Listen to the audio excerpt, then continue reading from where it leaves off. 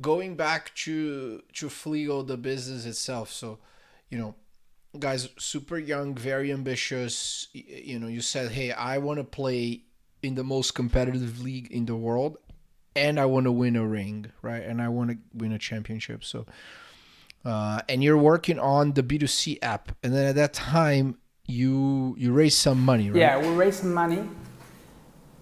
How much did you raise, No, and how was that it was process? 350K, which was like we had a commitment from a Cordova VC that they wanted to lead the round, and the day they had to sign, they said they wanted to negotiate evaluation.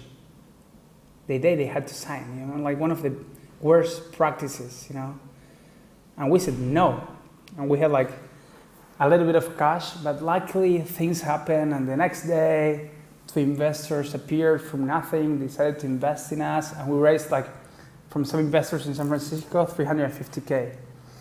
2 weeks later, Facebook like tells us before they announced it that they were going to close the data access to your friend's information. So our company was dead.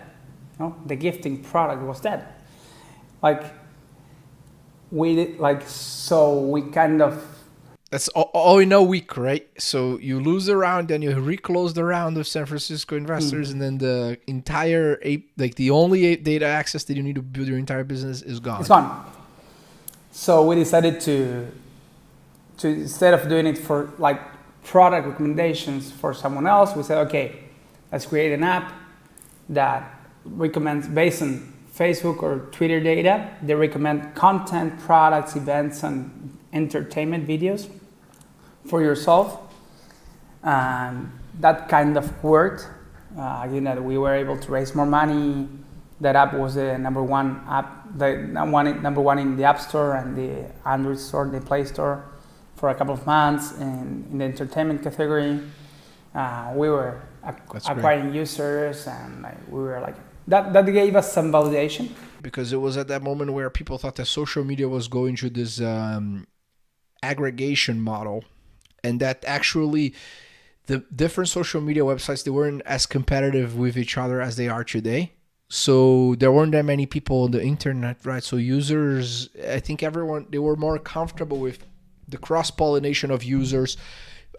APIs, you could abuse APIs way better in a way. It was crazy. It was a different era. It was a different era. And we used to scrap content from all these websites, and they would just like tell Amazon, these guys are scrapping, and it would change servers all the time. We had to do like all these things. And we made a mistake because we're doing well.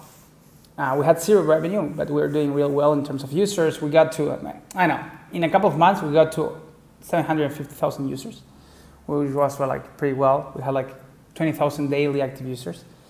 At the moment, it was okay.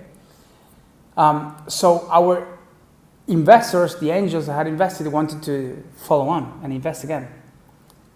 And one of our investors was Wilson Sonsini, the law firm, right? Mm-hmm. The law firm, yeah. So Steve Buckner, the CEO, which is an amazing guy. I'm a client, but I haven't met Steve. Well, yes. Steve is amazing.